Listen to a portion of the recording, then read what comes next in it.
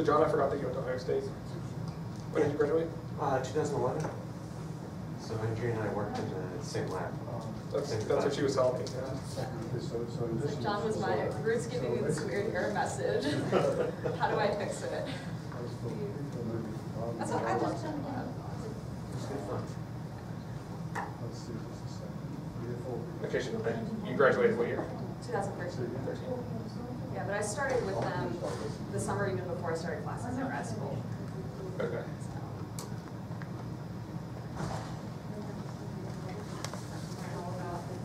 Higgs Producing Association templates. With Weiner. Yeah, well, that's good. Who was your advisor? Hughes or Richard Weiner? Hughes. Hughes, yeah. Yeah, but I was like, that was their top course. Justin's thesis was similar.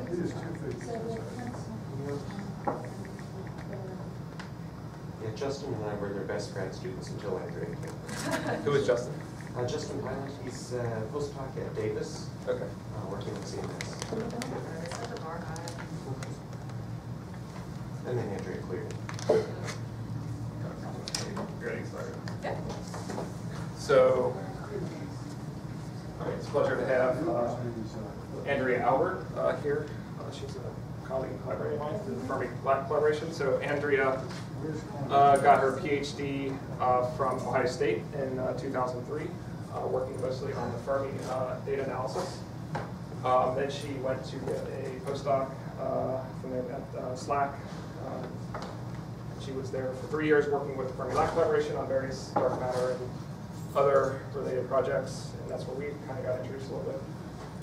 So now she's actually at Los Alamos National Laboratory. She is a very prestigious fellow at Los Alamos, a Marie Curie fellow, is that correct? Yeah. Okay, so that's a very highly sought after position in the postdoc world. So now she's doing a bunch of cool stuff at Los Alamos on Fermi, as well as Hawk, and she'll tell us about how they can be used to probe dark matter. Take it on. Thank you for the introduction and for the invitation. I actually did my undergraduate at Rice, so this is not an unfamiliar part of the country for me. Yeah.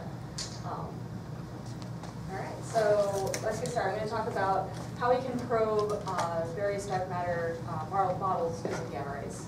So first I'll just give a little bit of background for those who maybe aren't so familiar. I'll talk about the 2 instruments that I'm involved in, and then we'll go over some of the results. I can't go over all of them. So if you're really interested in a specific one that I don't get to, let me know. And also please feel free to ask questions as we go. If anything's not clear, just pipe on up. All right, so this is just your 1 slide dark matter primer. There are sort of, from the observational evidence that we have for dark matter, there's a couple of things that we can kind of tell about it. So one of the observational things we have is the rotation curves in spiral galaxies, where the stars in the outskirts of the spiral galaxy are going way too fast to be gravitationally bound by the visible matter alone, therefore saying, well, there's got to be something else holding this thing together. And so that's telling us that dark matter clumps in large halos around galaxies, and then actually you can see that there's different size of halos, so you can have even bigger halos that galaxy clusters form in, and then even within our own galaxy you can have this substructure that could be dwarf galaxies, which we'll talk about later. And so this sort of evidence first came about in the 1930s.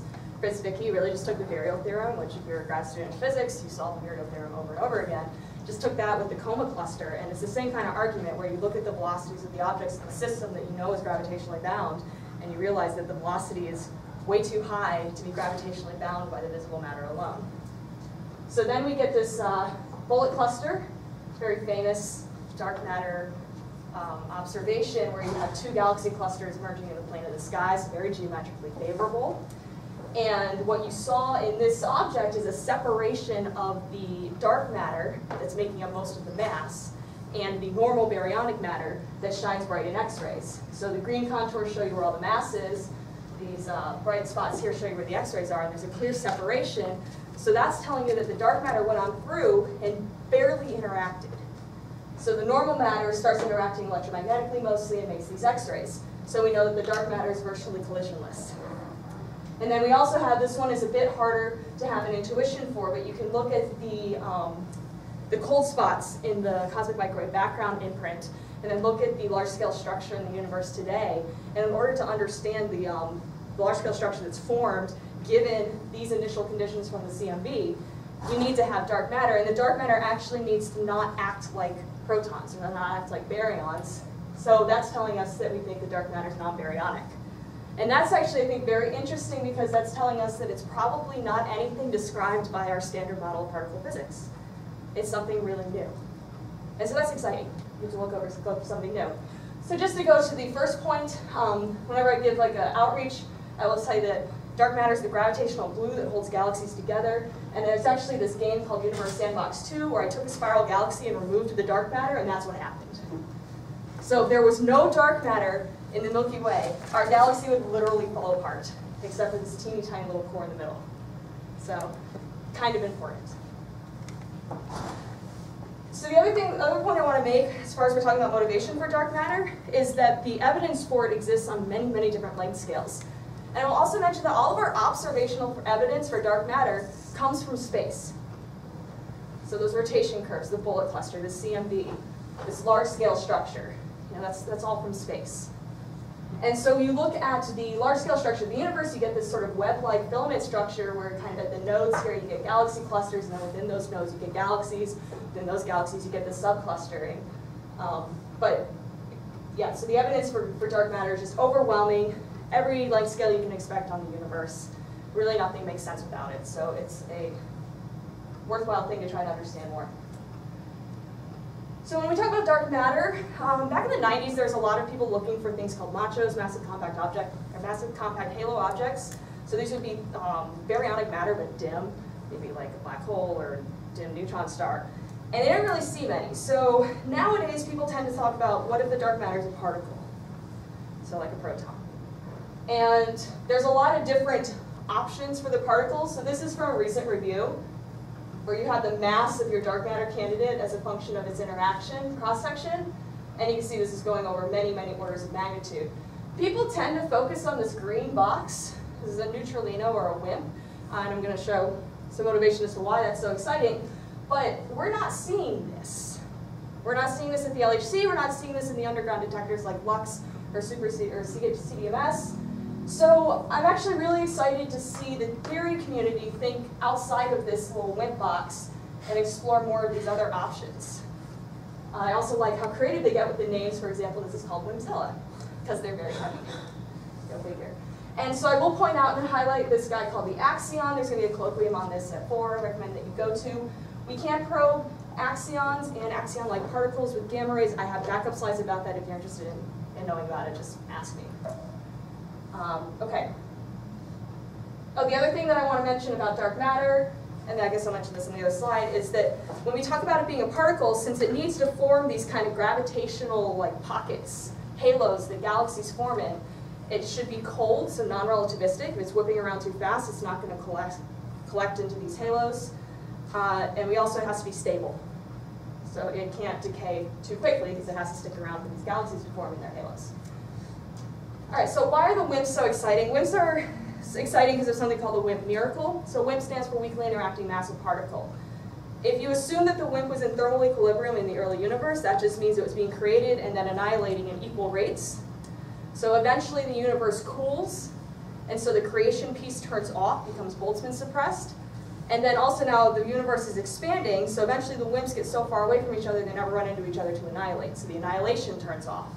And when those two things turn off, now your number density of dark matter is frozen, basically, it's fixed. And that's what's shown in this plot. So this is the number density as a function of time, and you can see that it's going to be decreasing, so the creation turns off, you annihilate only for a little bit, so you lose some number density, but then you turn off and freeze out at a certain time.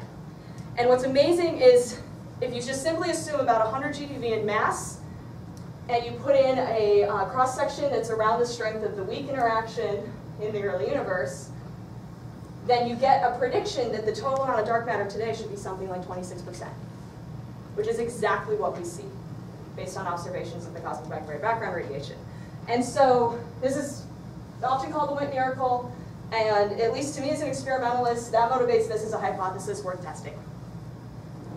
Now, what's interesting, so if you go and you think beyond WIMPs, An example of something that's come out of the theoretical community that's quite interesting, for really heavy dark matter masses, so about above a TeV, you could get this thing called Sommerfeld enhancement, where you, I know this is a teeny tiny Feynman diagram, but you have the dark matter sort of having this attractive force with the WZs, and then that is going to enhance the cross-section for the dark matter annihilation at slow velocities.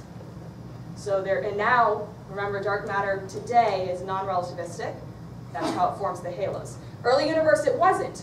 So you can have it so that at the early universe, you had this lower cross-section that gives you the Wnt miracle. But now today, things are moving slower, so you could get these enhancements to the cross-section. And so you can see, depending on what the mass of the dark matter is, we might get lucky and have a higher cross-section. Higher cross-section means more interaction, means easier to detect.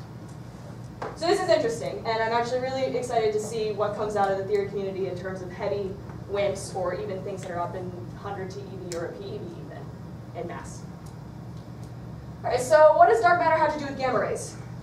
So dark matter, we assume it interacts through some unknown mechanism. This is where the theorists play.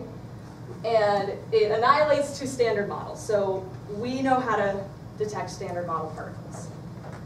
And so if it's decaying to, say, a pair of quarks, since, so say this is dark matter annihilating the galactic center, that's 8 kiloparsecs away. Kiloparsec is roughly 4,000 light years, so 30,000 light years away.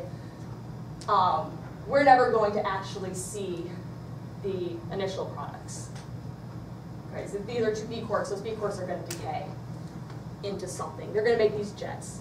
So what we're going to see are these secondary, like daughter particles, so to speak.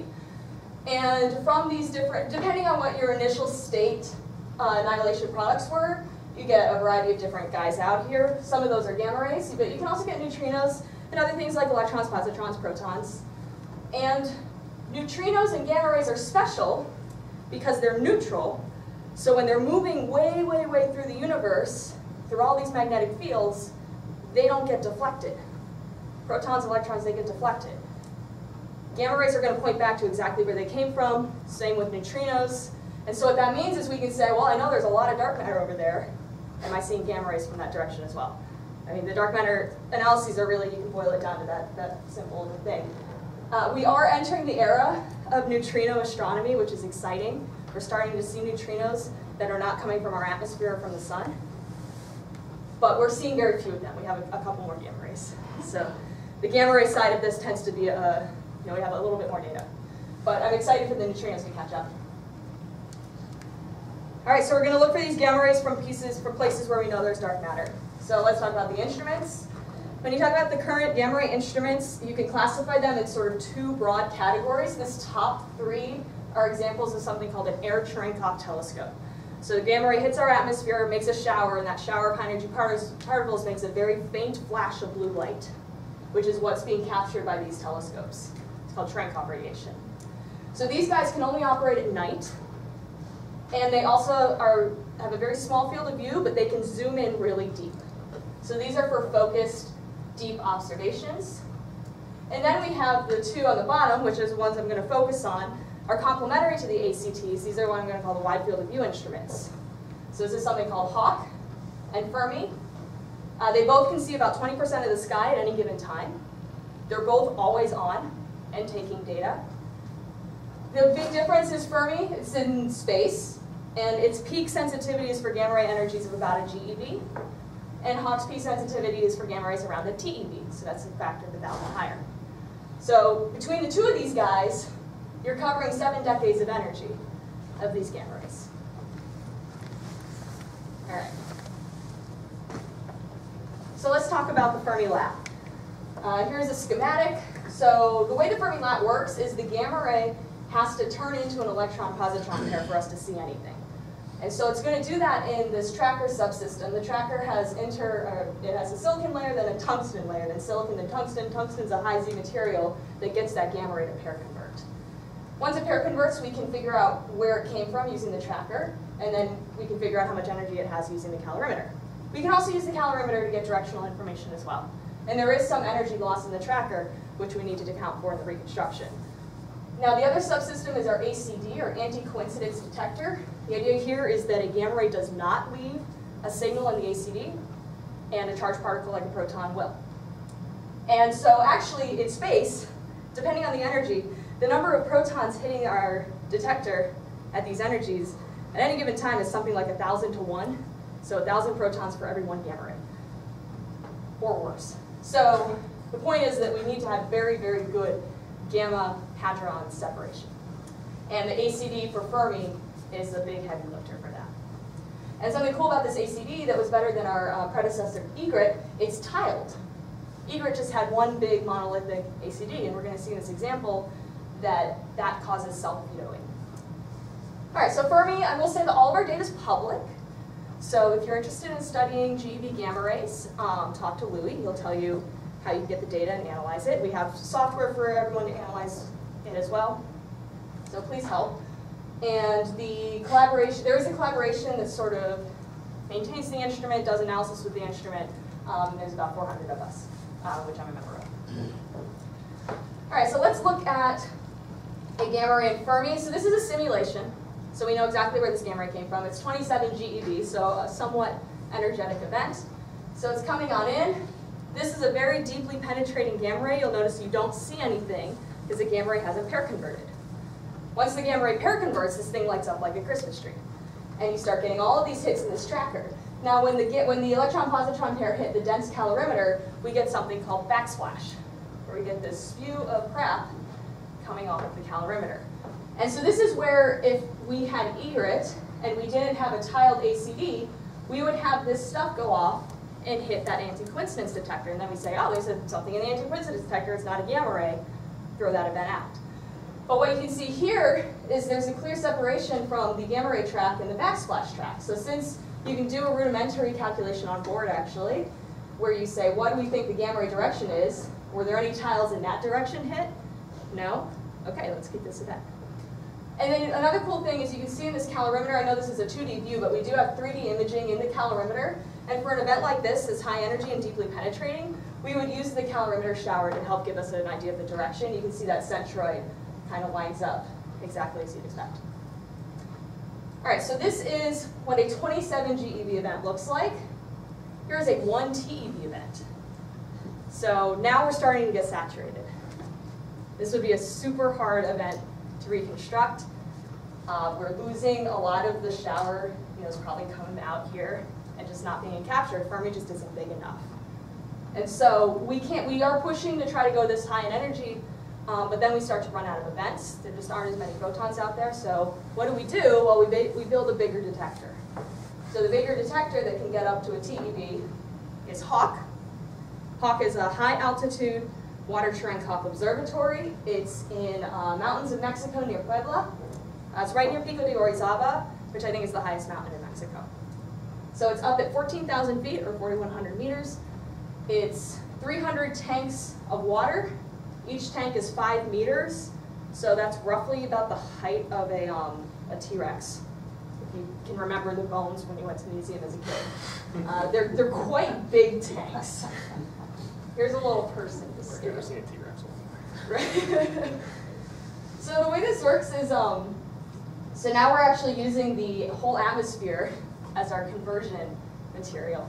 So the gamma ray comes into the atmosphere, and thankfully gamma rays at this high of an energy get stopped because this high of energy gamma rays plus human body is not so great. So the gamma ray comes in, it hits the atmosphere, it makes this shower of particles as the atmosphere kind of stops it, slows it down. And then that shower of particles is what's being detected by HAWK. So within each of these, we fill these tanks with water.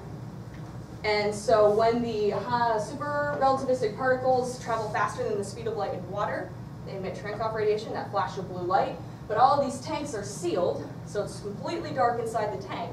So that little dim flash of blue light from the particle is detected by 4 photomultiplier tubes, photosensors. And then you can figure out which tanks saw what, and you can reconstruct where the gamma ray came from and how much energy it has. And down here, and I'll talk about this a little bit. So now, something that I really, really wish HAWK had, that Fermi has, is that ACD. So with HAWK, we don't have an anti-coincidence detector. I don't know how you would do that. Maybe you could have like floating tiles in the atmosphere, but it's not as odd since HAWK is such a different instrument, it's not as obvious how to do that. So the gamma hadron separation is quite difficult. What you can do is the electromagnetic showers tend to be more centrally cored. And so when you look, so this one actually might be more like a hadronic shower, because in a hadronic shower you have these things called muons. Muons are really long-lived, so they make these long straight tracks, and they spew out all over this central part of the shower. So what the muons are going to do is they're going to leave little speckles around the edges, away from the center of the core of the shower. So this is what a gamma ray shower looks like. It's nice and centrally cored, but a cosmic ray or a proton shower is going to have these speckles from those muons. And so this is really one of the ways that we can tell the difference. Another way is the protons, if you plotted the distribution of the protons over the sky, they're isotropic. So there's an equal number of protons coming from any direction of the sky. This is because the proton gets scrambled by the magnetic fields on their way to Earth. Gamma rays point back to where they came from. So if there's a point in the sky where you know there's a gamma ray source, you actually see in HAWK an increase in your total data rate, because there's that huge proton background, but then a tiny excess of gamma rays. So you can also use the spatial information to separate gammas from hadrons. All right, so this is just a cartoon of how our detector works. And actually, this is a simulation. This was a pretty big event, so 60 TeV. And this is slowed way down, so you can see how the timing information is used in the event reconstruction. So for this guy, you see it sweep the air shower front, sweeping across the array. There's the core. So it kind of like came from that direction. You know, the computer algorithm does a much better job. And then you can calculate how much charge was deposited in each of these photomultiplier tubes, and then use that to reconstruct the energy. And so you just do that over and over again. You say, for each gamma ray event, where did it came from, what's its energy? It's very similar to what we do with Fermi. And you keep a record of that, then you can make a big map. All right, so how do we compare the sensitivity of these instruments? This is one way to do it. This is something called this is a differential sensitivity. So let me tell you about how to read this plot in case you're not familiar. What these lines are showing is so on the y-axis here, you can interpret this as a flux, or a brightness of your source at different gamma ray energies. So on the y-axis, going up is brighter. These lines are showing you what flux level each instrument would find what we call a 5 sigma detection at that energy. So 5 sigma we would consider to be a discovery of a source. And so what that means is sources that are above these lines, that are brighter than that threshold, we can see them. Things below this line, they're too dim. Or they would take longer time integration for us to be able to see them. So you'll notice that on this, when we're looking at, like, say, HAWK versus Hess Veritas, those Erecharenkov telescopes, the times are way different. And so you might ask yourself, well, why? And actually, I think these times are pretty fair. So the thing you have to remember with the ACTs is they have a very small field of view, and they only operate at night. So really, on one source, 50 hours over a year is a lot of time that they would dedicate to that. Whereas with HAWK, always on, there's no pointing. We see 2/3 of the sky every day. It's a survey instrument, so it's a different kind of thing. So that's why we compare kind of 1 year of HAWK with 50 hours of these Erecharenkov. Fermi's the same sort of thing. It's a survey instrument, so here we'll look at the 5-year of Fermi versus the 5-year of HAWK. That's pretty fair. And something, I worked it out, so right, HAWK is seeing 2/3 of the sky, and they're getting, so for an Erecharenkov telescope to get exactly the same amount of exposure, so 1 year on 2/3 of the sky, every single point in the sky, it would take 150 years for the Erecharenkov telescopes to do that, because they'd have to point and stare for 50 hours at each spot in the sky, tiled, to get the whole thing. And so anyway, that just was a point to show how complementary these things are. HAWK doesn't go as deep as quickly as the Erecharenkov telescopes do, but we see the whole sky.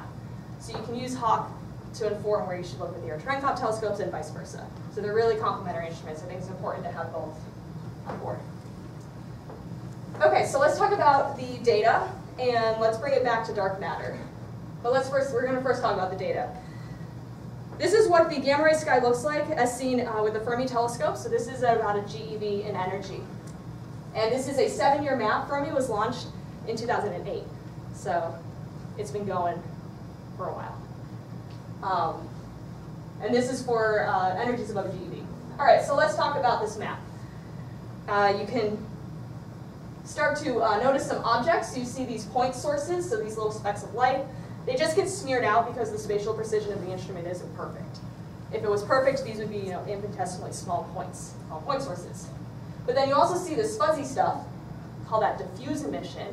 This is from high energy particles in our galaxy interacting with dust and gas in our galaxy, and they make gamma rays. So you can actually look at the gamma ray map versus, say, a 21 centimeter line map. The 21 centimeter line map shows where all the hydrogen is, and then you start to see a correlation, and you say, okay, well that's because things are running into these hydrogen atoms, make, say, pions.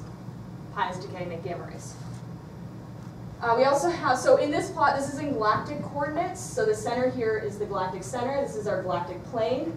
Things off of the galactic plane, since the Milky Way is kind of pancakey, these tend to be extragalactic sources. The stuff in the plane tend to be galactic sources. And I point out a couple of them. Here's Gaminga, it's a pulsar. Here's the Crab, also a pulsar. And I put down here, this is from the Aquarius simulation, this is what we would expect the gamma ray sky to look like if there was only dark matter. So we expect there to be a whole bunch of dark matter in our galactic center. So we expect the density of dark matter to increase as we go towards the galactic center. It's hard to see, but there are some speckles here because there are those substructure, little overdensities like dwarf galaxies. And so the point that I like to make with this is neither of these look anything alike. So what that's telling you is that our gamma ray sky is not dark matter dominated. Dark matter is just a small piece. And so that's where the challenge is going to be. When we go looking for dark matter, we're going to have to understand all of this other stuff in order to subtract it and see if there's anything left over. So this is the sky at a GeV. I'll just remind you of a couple of our benchmarks. So remember the plane, Markarian 501, and Gaminga. So now we're going to go up to a TeV. So this is the 1-year sky map from Hawk. I'm sorry, 1.4 year. So Hawk has not been running as long as Fermi. Something to keep in mind. And let's flip back and forth between these guys, because they look very different. So remember that Hawk is looking at gamma rays produced 1,000 times more energetic than Fermi. So right away you can kind of see the diffuse emission is not as prominent. In fact, it's really hard to see this there at all. A lot of these extragalactic sources aren't there, or we haven't seen them yet. But then that's telling you something. If they're making a lot of gamma rays at GeV, then there's a cutoff. So and then that's telling you about the mechanisms that are accelerating particles in those sources and what their limitations are. So that's but then there's some sources that don't turn off, right? Clearly we're seeing a bunch of galactic sources. We still very clearly see the Crab. It's very nearby. Known gamma ray source. And it's hard to tell, so I'm going to do a zoom in, but we look at Gaminga here. I really like this. Here it's a point source, but here with Hawk, it's this fuzzy blob. So if we zoom in on the fuzzy blob, what's cool is with Fermi at a GeV, you're seeing the pulsar right in the middle. But at a TeV, what you're seeing is the pulsar wind nebula from around the object. And so what that's telling you is for these higher energy particles are being accelerated not like right in the pulsar, but they're being accelerated in the cloud around it. So I think that's cool. The other cool thing with Gaminga, when we were looking about this with Hawk, we found another hotspot nearby, near another pulsar wind nebula called Monogem. And so unofficially within the collaboration, there's sort of two teams of calling this BFF, or my favorite is Gamigo. So we'll see what we end up calling it officially. It'll probably have some boring name like Hawk 2, 1, whatever its RNA deck is. The other source that I've highlighted here is Markarian 501. This is a known active galactic nuclei, and I'm just showing it day by day so that you can see that it does have some time variability. So we make these plots, we add all the gamma rays up over 1.4 years, but just wanted to remind you there is a time domain that has some really cool physics. And so this is a giant black hole with a big jet pointing right at us, and it flares. And understanding the physics behind that is super cool. It's something I'm not going to talk about. Okay, so you might be asking, what's with the holes? Fermi didn't have holes. What's going on there? Well, the thing is, Hawk is not in space. We are stuck on Earth. So when we go and we plot the Hawk map in equatorial coordinates, so instead of being centered on the galaxy, now we're centered on the Earth, it becomes much clearer where the holes come from. So Hawk here is on Earth, and so we are at about 20 degrees latitude. So the field of view is something like 60 to negative 20 degrees in latitude. And so if you plotted this in equatorial coordinates, this is about negative 20 to 60. And so that's where those numbers come from. And then also, when we plot it in equatorial coordinates, we can stick on the constellations that everyone is familiar with, so you can sort of understand if our eyes were, instead of seeing visible photons, we saw 10 billion times more energetic TeV photons. We wouldn't see Orion, but we'd see the crab. We'd see this fuzzy blob Gaminga, these two Markarians, and then we see this bright plane. And so here with Sagittarius, that's where the galactic center is. You can see that the galactic center is just at the edge of Hawk's field of view. We're going to try really, really hard to get what we can out of the galactic center. But that's going to be a challenging analysis for Hawk. So here we are again in equatorial coordinates, but now the white circles are dark matter targets. So these are regions of the sky where we know there's a big concentration of dark matter. And so these are regions where we look for gamma ray excesses. So one of those is M31, it's the Andromeda galaxy. We've got Virgo, it's a galaxy cluster. We've got a whole bunch of these dwarf galaxies speckled around. Draco, Coma, and then we have the galactic center. Those are kind of our big targets. All right, so let's talk about dark matter searches. So when you're talking about these different targets, not every target is equal. Not every target is going to be expected to have the same brightness from a gamma ray signal from dark matter. And so a parameter that's super important is called the J factor. The J factor is for dark matter annihilation. It's an integral along the line of sight of the dark matter density squared, because it's annihilation, two particles. And the J factor intrinsically includes the distance. So if you had an object and you moved it away, your flux is going to decrease like 1 over d squared. And so that 1 over d squared is just inherently in the J factor. So the J factor has the total amount of dark matter plus the distance. So things with lots of dark matter that are close by are going to give us the brightest gamma ray signal if there is dark matter annihilation. So a larger J factor is better.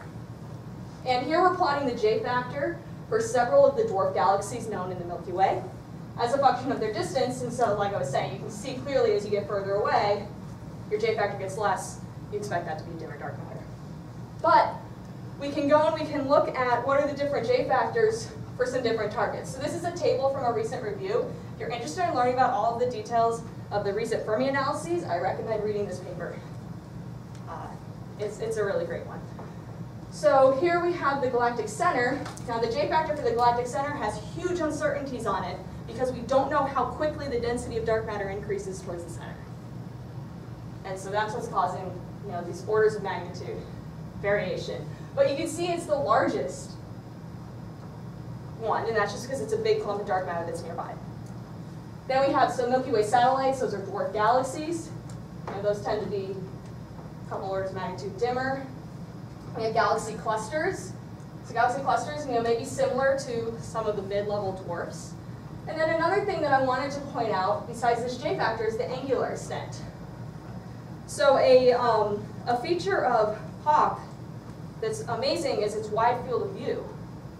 So for the Air Cherenkov telescopes, remember I was saying the gamma hadron separation is hard. So you can do this on-off, where you try to look on for an excess near gamma ray source, and then you can get your background from sort of this off analysis. But if you have a really small field of view, and your object is very extended, then the whole thing is in your field of view, and you're going to do an on-off, you're just going to subtract out your target. Whereas with Hawk, since it has this wide field of view, we are more sensitive to extended objects than the Air Cherenkov telescopes. And actually that's why no one had seen Gamigo or BFF before in TeV gamma rays, because that's an extended object. So when we start to talk about the galactic center, which is really extended, galaxy clusters, which is really extended, M31 and Andromeda galaxy really extended, this is where you want to be looking for dark matter using Hawk, or Fermi, these wide field of view instruments. Okay. So, speaking of extended targets, what do they look like in terms of their dark matter? So you kind of have to model it. You can sort of map out what you think the dark matter distribution looks like by looking at the kinetics of the stars in the different galaxies. So they're moving really fast out here. You can map out how much dark matter you need to hold the whole thing together. And so this is an example of the dark matter distribution for M31 in a specific model. And so you can see there's this smooth component, but on top of that we do get these little clumps, called that substructure. And these clumps sort of correspond to like these dwarf galaxies, for example. And so you integrate all of that, and that gets you your total J factor. All right, so for M31, we've looked at that with Hawk, and we didn't see an excess of gamma rays, and so we're able to set limits. So the limits that we set are in this cross-section mass plane, so anything above the line has been excluded. So if the cross-section were higher than the limit, we would have seen it, because it would have been producing gamma rays we were sensitive to. And so here I'm just going to also put the limits from Virgo, another extended target. This one was about 3 degrees. From Fermi, and so here we can get up to like a TeV, say in the BB bar channel. So the channels here, these are just those first annihilation products from the dark matter annihilation. And then those go on and make a bunch of other things, including gamma rays. So we can look at the BB bar channel, we're getting up to like 10 to the 22. So here's the TeV, we're getting up to 10 to the 22. So the Fermi limits will keep going like that. And so the Fermi limits start to run out of steam, and that's where the Hawk limits come in. So these things are really complementary, is my point. And so the Hawk limits, this is from Virgo and from M31, are these 2 blue lines. And these shaded things that are really, really hard to see are, depending on the exact dark matter model you use for the halo, we might actually expect there to be some signal here. So we kind of call this our sensitivity reach. And so plotting here, this is for the WW channel. And in that channel, you do expect to have the Sommerfeld enhancement. So you can see that the Hawk limits are starting to hit cross-sections that we might think are possible for Sommerfeld enhancement. But like I said, this is just the first year limits. These are going to get better with more time. More time integration, but also detector upgrades, which I'll talk about, and better understanding of the detector and analysis upgrades. Yeah. So given that Fermi has a signal from M31, astrophysical signal, yeah. Is this surprising that Hawk didn't see anything, or there's complications? Well, so if Hawk didn't see anything, then that's going to tell you that if it's astrophysical, there's some cutoff. Yeah, yeah. Right. I don't think it's surprising. Okay. But the fact that Fermi does see M31, and I'm currently working on a joint Fermi Hawk M31 analysis. Okay. But the one in the lat side, now you have to worry about another background and the degeneracies of that. Right. Whereas with Hawk, it's a bit easier because you can just say, is there a gamma ray source there? Right. So then it's like 2 things. Is there a gamma ray source there? And then your second question is, can you convince yourself it's dark matter? So a lot of the times you can get to number 1, but the second one's a lot harder. Can you also remind me, is the Fermi M31 source extended or not? A little bit of both. So I will give the results from the published paper, because there's one in publication. But from the published paper, there was some slightly significant evidence for extension, maybe around the 2-3 sigma level, but not like very extended. The J factors that you mentioned, places where it's high, but the background could also be high. J factor is only the signal. Correct. That's right. Yeah, good point. So right in the galactic center, your background's also huge, which we're going to see makes it complicated. Yeah, that's a really good point. Okay, so from the extended targets like Virgo and M31, with Hawk, we've also calculated lifetime limits. So instead of dark matter annihilation, you can have dark matter decay. Now, you'll notice that all of these lifetime limits are much, much, much larger than the age of the universe. So we're still in the condition where dark matter is basically stable. But we have such a big clump of it, even if the decay was super rare, we would expect to see some gamma rays from that object. And what's interesting about the decay limits is we are seeing these PeV neutrinos, like Bert and Ernie, from Ice Cube. And some people have interpreted, will say those neutrinos came from dark matter decay. These would have to be very heavy dark matter, about a PeV, and they typically tend to have lifetimes around 1 × 10 to the 27 seconds, which we go up. So this is 100 TeV. So a PeV, 1 more decade, we can stretch to that. And we're already about 10 to the 27. So Hawk's going to have sensitivity to test these models, which is really exciting. Because that's the thing, with dark matter, if dark matter is a fundamental particle, then its mass and its cross-section and its lifetime have to be the same everywhere. Right? It's like measuring the mass of the proton in the galactic center has to be the same as in the Virgo galaxy. It's a fundamental property. So dark matter searches in astrophysics can be really hard, but something that we can use to anchor ourselves is that we should see the same thing everywhere. And so if we want to say these things from neutrinos from Ice Cube are dark matter, then we have to be able to see the gamma rays as well. And if we don't, then that's evidence that it's not dark matter. But I like that. All right, I'm going to try to speed up because we've got to get through the galactic center. So you might have heard of the GeV excess in the Fermi data in the galactic center. This has been around since 2009. The short version, here's our data. If we try to subtract all of the known non-dark matter astrophysical stuff from this map, there's still a spot left in the galactic center. And many, many, many people have studied this. And I think this is great, because the Fermi data is public, so we get a lot of great minds working on this project. And they all kind of are seeing similar things. It seems to be spatially extended, and it seems to have a spectrum that peaks around 1 GeV. Now you can fit this spectrum with dark matter, but the question is now, is it dark matter or is it something else? And so I'm going to tell you guys some preliminary results from an analysis that I helped work on. And so if you want to look at what other people have done, I'm happy to talk afterwards, and I point you to this plethora of references. So the thing I point out about the galactic center is in space, the photons don't tell us how far away they came from. So when we look towards the galactic center, we're seeing all the photons created between us and the edge of the universe along this line of sight. And at a GeV, about 85% of the photons that we see between 1 and 100 GeV along this line of sight don't come from right in the middle. They come from the foreground or the background. 85%. That's the vast majority. So we need to model the foreground and the background really well to isolate just what's going on in here. And then when we get down there, most of that 15% is going to be from high energy particles whacking around all the dust and gas in the center of this galaxy. So the point is that the dark matter piece along this line of sight is a super small component of the background, and you really need to understand your background. And the point I'm going to make in this is that I say we're going to need to understand the background model to the few percent level in order to say anything about dark matter. So, like I said, we've entered the era of precision gamma ray astronomy. So, okay. We have this excess in the galactic center. So something we did in this work is we said, well, let's take all of the different pieces of the foreground background modeling and the modeling right in the middle of the galaxy that's not dark matter. Let's turn all those knobs within their uncertainties, and let's see how that changes the excess that we see. So I'm not going to go through all the knobs we twiddled, but it did change the spectrum significantly. The one knob I'm going to talk about that I think is interesting, if you've been paying attention to gamma ray astronomy, you might have heard of something called the Fermi bubbles. These are these big lobes of emission that seem to be centered right on our galaxy. But everyone's only ever modeled these lobes above 10 degrees. So we included a data-driven model of the bubbles that go to lower latitudes right into the middle. And when we include that in our model, the blue is the spectrum without the bubbles. The green is the spectrum with the bubbles. When we include the bubbles, it sort of takes out this high energy tail of the excess. Which is interesting because this high energy tail, if you're going to say that this is from 50 GeV dark matter, then any photon above 50 GeV cannot be from dark matter, because the dark matter is non-relativistic. So the total energy in that annihilation is just the mass energy. So I think that's interesting. All right, so we wiggle all these knobs. The shading of this blue shows how the spectrum varied.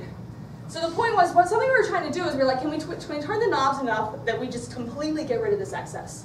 And the answer is no. We could never get rid of the excess, which is super interesting. However, we can see that the spectrum varied quite a bit. And people have tried to use spectral arguments to tell the difference between dark matter and not dark matter, especially at this low end. But something we're saying in this paper is that the uncertainties are really large right now. And we really need to beat down these uncertainties before we can start making spectral arguments to distinguish. All right, so let's say you want to interpret this as dark matter. Well, what do we know about dark matter? Dark matter is supposed to be peaking in the galactic center and not peaking anywhere else in the sky, besides maybe a dwarf galaxy, but nowhere else along the galactic plane. And I show these maps here. These are residual maps of the whole gamma ray sky when we subtract everything except for dark matter.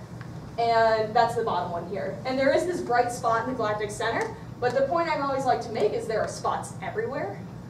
The data is better than the models, so the Fermi data is so awesome, it's forcing people to make the models better. That's science. And so something that we did in this analysis is we said, okay, we're only going to really think there's compelling evidence that this thing in the galactic center is dark matter if it's different than the other spots where we don't expect the dark matter to be a large signal. So we're doing a control region study where we don't expect to see signal. Now this is the size of the signal we see for different dark matter masses in the galactic center is something around the 5.5% level, percentage of the effective background. This is all of the dark matter fits we got elsewhere in the sky, where we don't expect to see dark matter. And we kind of take the 68% containment as the average. That's this purple line here, and that's about 5.5%. So the point is that what we're seeing in the galactic center looks a lot like what we're seeing elsewhere in the sky where we don't expect to see dark matter. Therefore, at this time, we can't claim that what we're seeing in the galactic center is dark matter. But we also can't say it isn't dark matter. It's just that the uncertainties in our modeling are too high right now. And like I said, we've entered the era of precision gamma ray astronomy. We need to get down to the few percent level in order to really say what we're seeing in the galactic center is dark matter or not, using the galactic center data. So, remember, I told you, if dark matter is a fundamental particle, its fundamental particle properties have to be the same everywhere. So, we know there are other places with dark matter. So let's see if we see this signal we're seeing in the galactic center elsewhere. And that elsewhere is going to be the dwarf galaxies. So these are little overdensities of dark matter, and these actually tend to be in pretty quiet regions of the sky.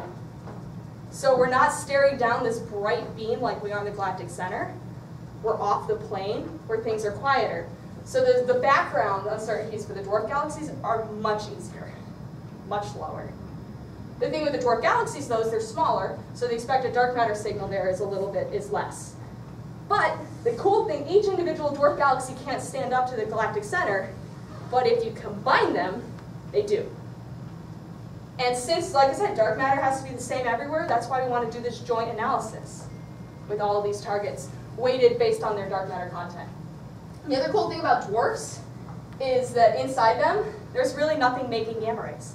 There's no star formation, there's no high energy particles being accelerated, there's no gas and stuff for them to interact with. So if we saw a dark matter signal from these guys, that would be pretty compelling evidence for dark matter. All right, so we've done this, we've looked for this. We have 15 dwarfs that are kind of very well studied these days, and we didn't see an excess coming from them. So we set limits using the Fermi data. And this dashed line here is the thermal relic. This is that WINT miracle cross-section. So models along this dashed line over here were really compelling models before these limits. But now these limits are telling us that nature is not giving us this as our dark matter. So it sucks that we aren't detecting dark matter, but we're starting to probe those amazing hypotheses that we've had forever from the WINT miracle. And I think that's a huge triumph. And so the dwarfs, these are the dwarf limits from Fermi. We also can do a stacked dwarf analysis using HAWK. So another cool thing about these wide field of view survey instruments, these dwarfs are scattered all over the sky. And so, but we're a survey instrument. We see most of the sky every day. And so we're already observing all of these targets with pretty similar exposure all the time. So it makes a stacked analysis very easy. And we don't have to make dedicated choices to stare at one object and not stare at another. We're just always staring at all of them. And so here are the limits from HAWK in the cross-section mass plane for various channels. The dashed line here are the limits from Fermi. So again, you can see that how complementary both experiments are. And if we go over here in the WW channel, you can see that the HAWK limits were starting to push down into this region where we might expect to see a signal if there's Sommerfeld enhancement. All right, let's go back to the Fermi limits. If we want to interpret the galactic center signal as dark matter, these contours are what the mass in the cross-section would have to be. This is what people who claimed it as a signal have been saying. Now what's interesting is that the dwarf limits are starting to be in tension with the signal. So in the galactic center, we're at this part where if that is dark matter, we might have expected to already see it in the dwarfs. Now, they're a factor of a few. The statistical uncertainty on these limits is like a factor of a few. So it's by no means conclusive at this point, but the dwarfs are starting to be in tension with these dark matter interpretations at the galactic center. And with more exposure, things will get better. The other thing that's going to make this better is if we find new dwarfs.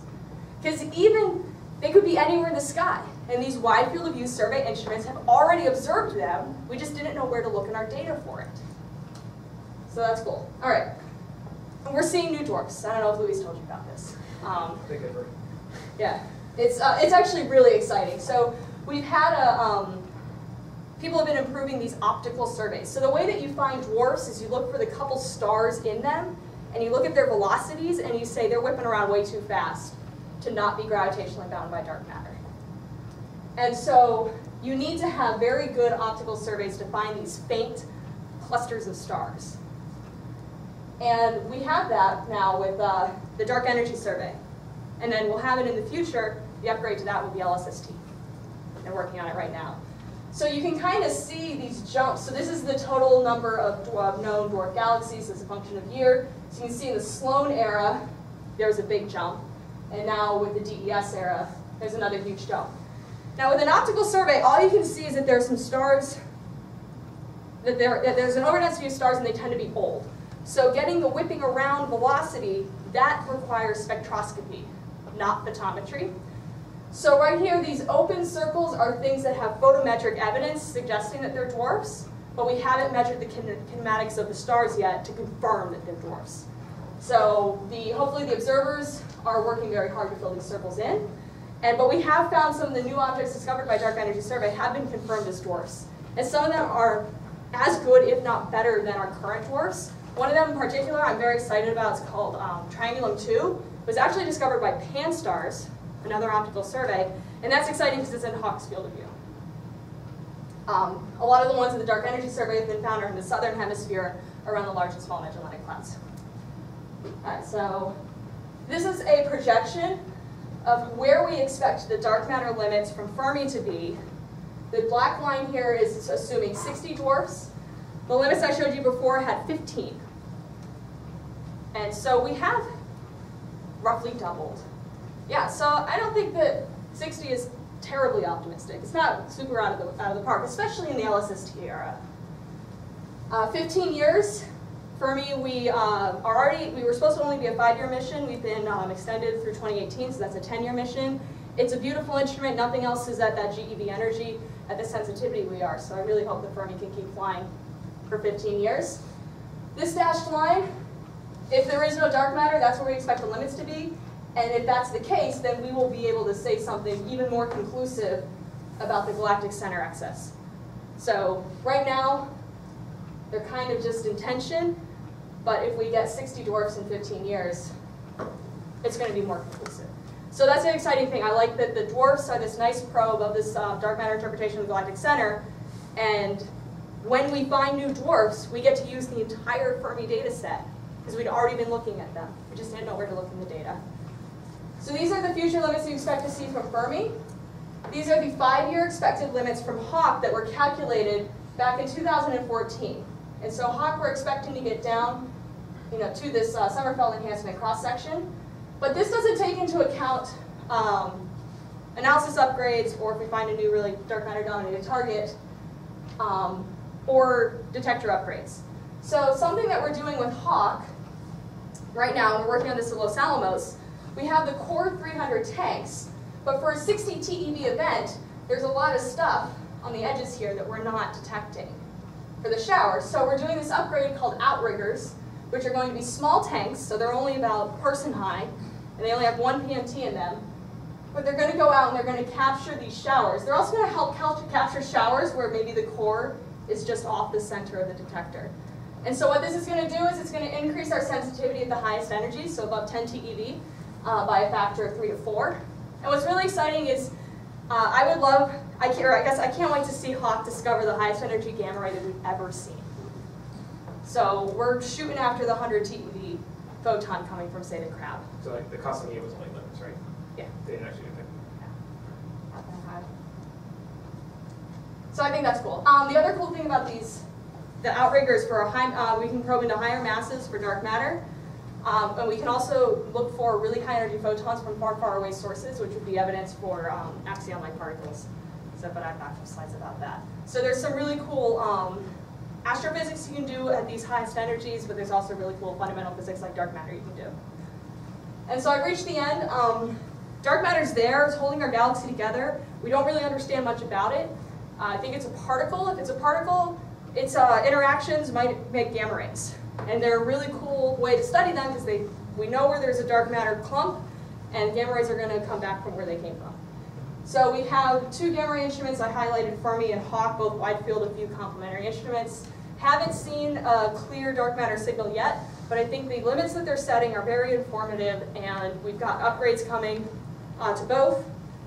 So the upgrade to Fermi would be finding new dwarfs. Come on. So even though this is a field that's been going on for a couple years now, I think we're really just starting to scratch the surface. We're really just starting to hit that thermal relic cross-section. So I think there's a lot more to look forward to. Thank you, and I'll take questions.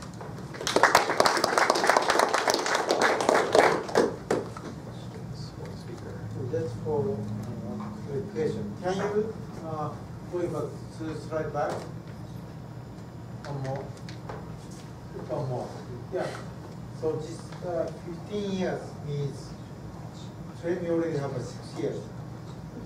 Yeah, we already have 8. We have 8.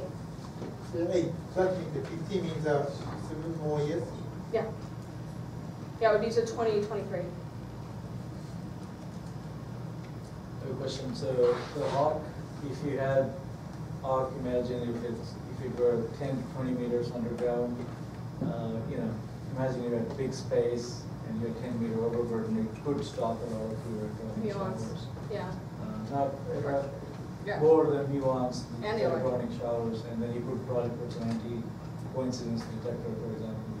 Is it feasible to imagine that you build like a roof, a few meter high density concrete that could protect you from some electronic showers and have some active component? Right, because we definitely don't want to go underground, because at that point, so we're at 14,000 feet, because lower than that the shower peters out. So then we would have to... Underground meaning relative to that. You just Right, sure. So, I mean, that's something I was kind of thinking about. Something that I've heard an idea for muon tagging is, since the muons are these straight like penetrating tracks, is to try to maybe do a dual layer tank and look for that track from the muon as opposed to like a shower.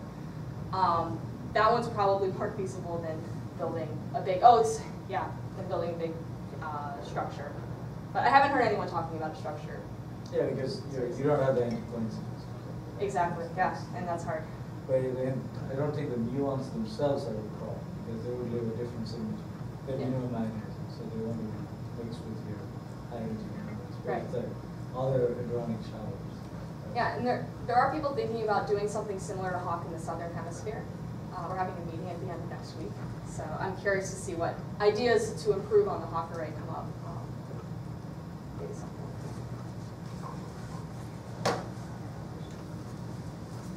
So I have a question. So the future of space-based gamma ray astronomy after Fermi is what? Well, there are people working on an MEB instrument, right? So Compare, for example. But at a GEV, so at a GEV there are a couple other, there's a Russian satellite, right, Gamma 400. Right. I'm not sure the status of that one, and there's a Chinese satellite, TAMU, and Dompe. One is more like AMS and one is more like Fermi, and I always get them mixed up. The thing with, I think both of them are going to have a smaller effective area than Fermi, but I think that would also be around the GEV region. But I think if they stop Fermi flying, there's really nothing that I've seen yet that can take its place. Maybe if one, in honor of our Axion speaker here today, maybe you can say a word or two about the Axion limits you said for that. Yeah. So Axions might be all the dark matter, or they might be a small fraction of the dark matter. There's this thing in the standard model called the strong CP problem. That's a problem that axions are, if you try to solve it with symmetry, you get this new particle called an axion. They couple the photons via magnetic fields. So this is how we can probe them with gamma rays. So something you can do is you can have an axion convert in a magnetic field to a gamma ray, or vice versa. You can also have an axion decay. And so if we look at the conversion probability as a function of gamma ray energy, this is kind of what it looks like. You get this critical energy where you have maximal mixing, but then you get these like instability things here. And what this region would do is in your gamma ray spectrum, you start to get these weird wiggles. So that's something we can look for. Another thing we can look for is high energy particles, or high energy photons from objects where the gamma ray should have been attenuated. It should have run into some extragalactic background light, lost its energy. And so if it's made it to us, then a way that that can happen is it turned from a gamma ray to an axion at the source, traveled without getting attenuated all the way to the Milky Way, converts back to a gamma ray in the Milky Way's magnetic field, and then we observe that gamma ray. So with Fermi, we haven't seen any of those signals yet. And so the axion phase space looks like, at least in the gamma ray world, we have the mass of the axion, and then its coupling to the electromagnetic sector. This is the QCD axion. So these are the guys that are going to solve that strong CP problem. They have a direct relation between this coupling and the mass.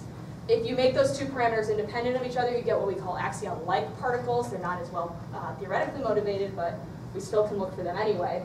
So what's cool is with Fermi, we aren't seeing gamma rays from neutron stars. Neutron stars are these really dense nuclear material. You could get axions created through nuclear Bremsstrahlung, and then the axion decays.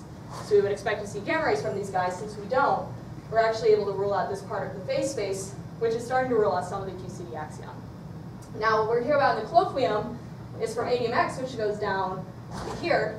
And so this is completely complementary probing of phase space relative to, say, the neutron stars.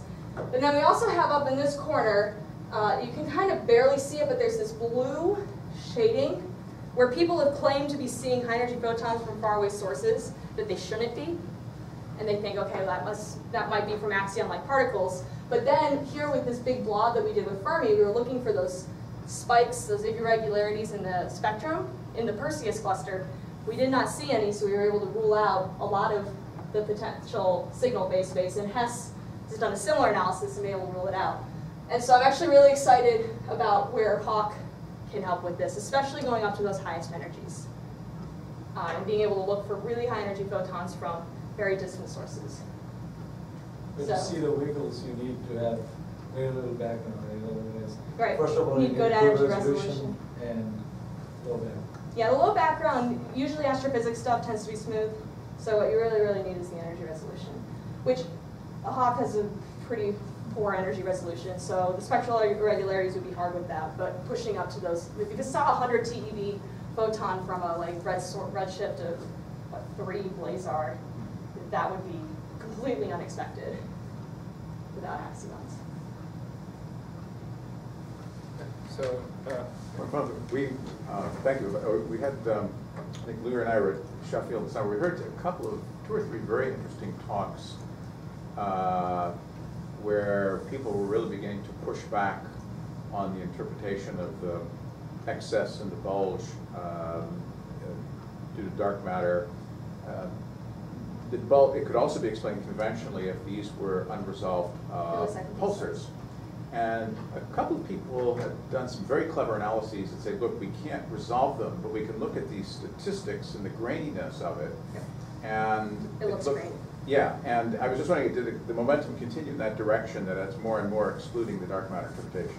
Right, yeah, so people are looking more and more into non-dark matter explanations. And so the millisecond pulsar is pretty popular because the spectral shape works. The low energy spectrum between millisecond pulsar and dark matter, they are different. But like I was saying, the uncertainties there in the spectrum, I think, are too high to be able to tell. So you can do clever things like these papers here. So like Tracy Slatcher and postdoc Ben Safi are people who are working on this, where, like you said, you can tell there's an unresolved point source component because the your gamma ray distribution seems to be a bit specklier as opposed to smooth. The dark matter distribution of gamma rays should be smooth in the galactic center, whereas if there are these unresolved point sources, then you might expect them to be more localized. And you can do some clever things, right? So there is still momentum in that direction. I think there's also momentum in just modeling the foregrounds and the backgrounds better. So right now, those foregrounds background modeling, what we use in our analysis is something called galprop. And so galprop is cylindrically symmetric. So it's in these rings. Clearly, our galaxy is not cylindrically symmetric with those spiral arms. So there are people working on a 3D code. But what this has to do is you have to take all these gas maps, and then you have to take the gas maps, which are integrated along the line of sight, break them up into different distances. That's hard, especially in the galactic center. And then you have to add all those up. You have to figure out where your sources of cosmic rays are, what are their injection spectra, and then put those, once you have all those initial conditions, propagate those cosmic rays inside the entire galaxy over millions of years, and then that gives you your final gamma ray map. So it's a hard problem, but there are people working on a 3D version of that, so I'm excited to see what comes out of that. But something that I think people like Tim Linden have been thinking about is, in Galprop right now, our cosmic ray sources, if you look at that distribution as a function of radius, it goes to 0 at the galactic center, which is probably absolutely wrong. There are cosmic ray sources in the galactic center, but we can't model them, so conservatively, they aren't put in there. But then, if you're not including these sources in the galactic center, then maybe it makes sense that you're not modeling something and you're getting an excess. So it would be nice to get better modeling of the cosmic ray source population more towards the galactic center to put into these propagation codes. So there's a lot of momentum going towards that too, which I think is great.